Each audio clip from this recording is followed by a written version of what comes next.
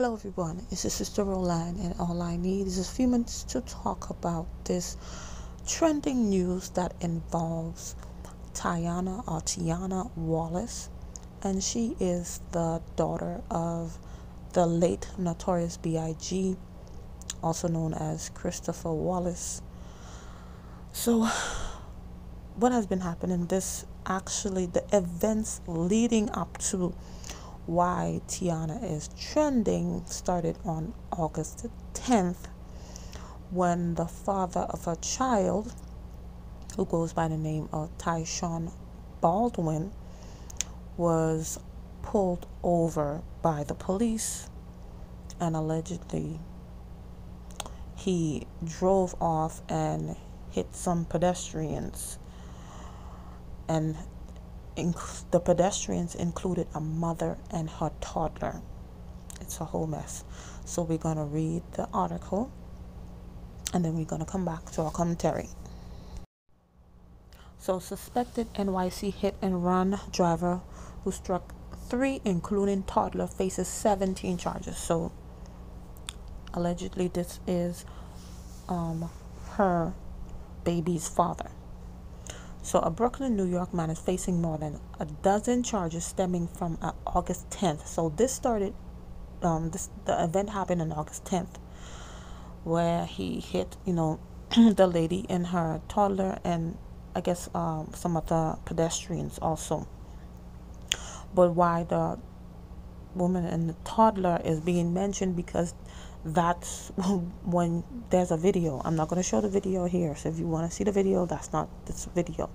I'm not showing that in this video.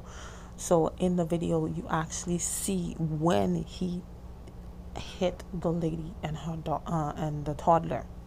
I'm not sure of the gender. So Queens District Attorney Melinda Katz announced Wednesday that Tyshawn Baldwin, 28, has been charged with assault, reckless endangerment, unlawful fleeing of police officers, and other crimes in connection with the hit and run, because they had already pulled him over, because I believe, what they're going to say it here, they were talking to him, and I guess, I'm not sure if they found out that, something, because I knew he was allegedly driving with a suspended license. So in the video you can see like the police officers trying to call the other police, and then he just drove off without even thinking, impulsive decisions. And then in that impulsive decision he hit the lady, and then you would think that, hey, I hit this person, let me stop. No, he kept on going. It don't make no sense. So it was a 2-year-old girl. So it was a 2-year-old girl, a 28-year-old woman, and 35-year-old man that were hit. So that's who he hit. Okay, so according to a statement issued by Katz's office, Baldwin had been stopped initially for parking a Dodge Durango at an intersection, as well as having a loud exhaust and dark tinted windows, all while driving with a suspended license. And this is what I can never understand. People who not supposed to be driving, they have suspended license or their license revoked. You would think they would be, conspicuous. They wouldn't bring any attention to them.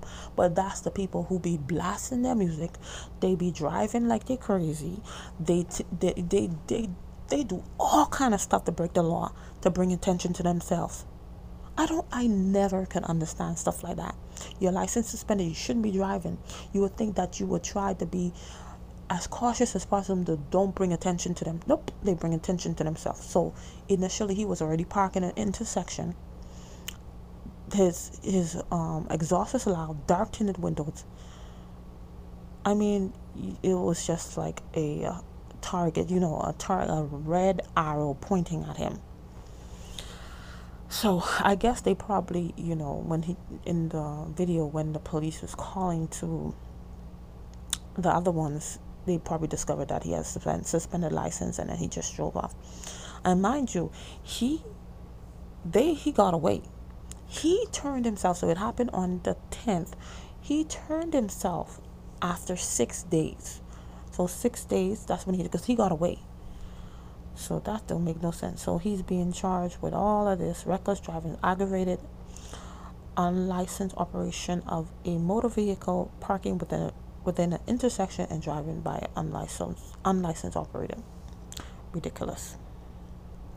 So what does all this have to do with Tyanna Wallace, when it's evident that it's the baby's father that is allegedly responsible for all this mess? Well, I'm not sure how this got out, but whether somebody went snooping or somebody tipped somebody off, but court records showed that Tyanna Wallace put up her $1.5 million home, I believe in Brooklyn, to pay for his bond, because his bond was set at $1 million. And I'm not sure if they asked for 10%, probably not. They probably asked for the whole thing or a good majority of it. That's why she put up a home. And yeah, so she put up a home to pay this man's bond. And many people were saying different things, like she's stupid, she's dumb, she's literally taking Stand By Your Man as a model for life or whatever. I can't do that because I have done that one time in my life, bonded out somebody that I was with. And we have to also realize that they do share a daughter together, and I don't believe this baby is one yet, because when I was looking at the baby shower photos, I believe they were taking in September. So it's still a young child, and I'm sure she's gonna do just like I did with the person. You have that bond, you have a child with that person, you're gonna do I'm not making excuses for it. I'm trying to explain why she's doing this. So you share a child together, you're gonna do what you can to help that person, even though they're guilty. They probably gonna go to jail for a long time, but hey, if you're gonna go to jail, let me spend as much time as I can with you. Whatever. She may not have had that money at the time, but she had an asset that was able to cover the cost. And I'm sure she does not want to raise her child as a single mother, even though that may be the end result. But she's going to do as much as she can to help the father of her child.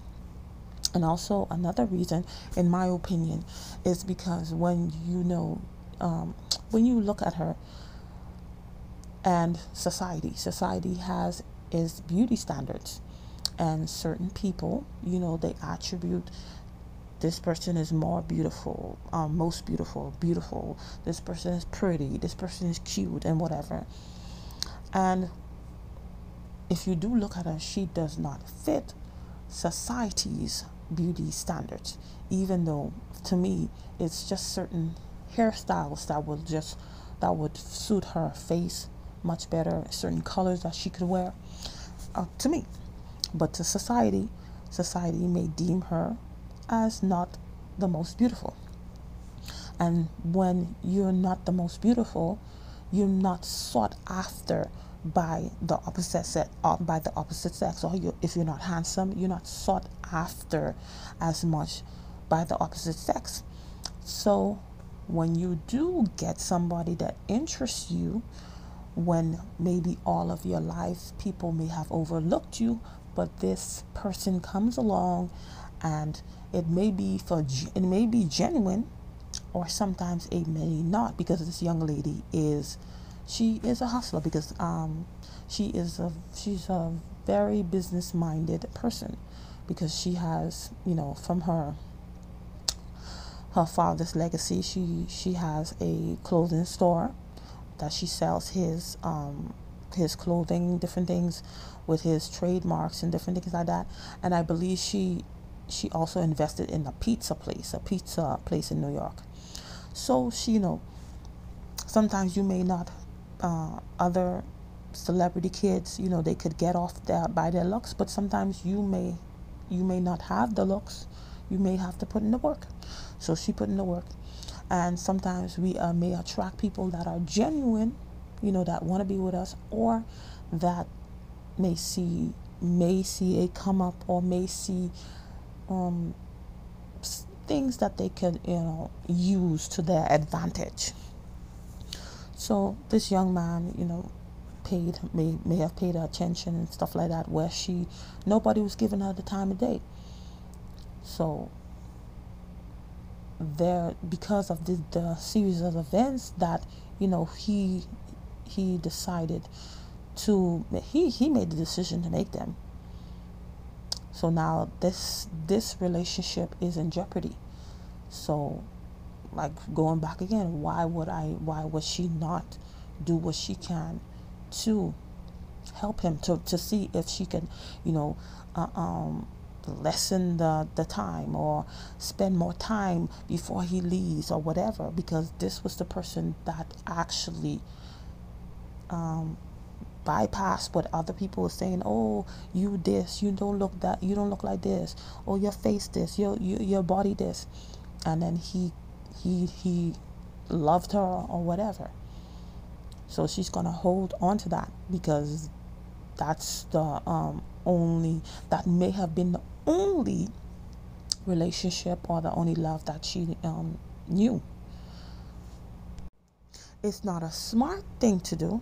It's not the right thing to do, but many people do this, especially because if you have never had any problems, you've always had a boyfriend, or you've always had men or girls running after you and stuff, like you had to chase them off with a stick or whatever, you would never understand why people do certain stuff like that, when people don't fit in society's beauty standards, and they do certain stuff for their boyfriends, for their girlfriends, for their baby daddy, for their baby mothers. You would never understand, because you never had that issue before. It's not right. But this is the thing, even though, and this is the thing where it goes back to parenting. When you have your children, that's why you need to affirm your children. You have to affirm them. You have to affirm them. Have to give them confidence, because if you don't, the world will tell them off. But if you were always affirming your child, always validating them, when the world tell them this, or you're not good enough, you're not pretty enough, you're not this enough, they would have the things that you were saying to them to affirm them, to refute those things that the world, that people in society is saying. But when we don't affirm them, what is that child? That child is going to absorb everything that people or the world is saying about them. And this one person say this, and then boom, they try to change that. Somebody else say another thing, and then they all over the place, because they have no identity. So this is a lesson for all parents to take. Don't talking bad about her and stuff like that. Look at your own home. Are your children affirmed? Do you validate your children? Because I may not be the most beautiful or whatever, but my dad told me, my mom told me, so I have stuff to refute it.